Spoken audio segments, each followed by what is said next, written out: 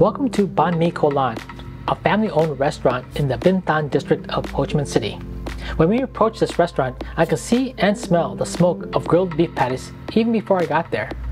I think this may be a hidden spot to tourists, but crazy popular for locals. There were lines of people waiting to pick up orders all the time we were there. They have 4 main banh mi's to choose from. They have siu mai with salted egg, they have mackerel, pork skin, and beef patties. I tried all 4 during my visit, but the beef patty banh mi was my favorite.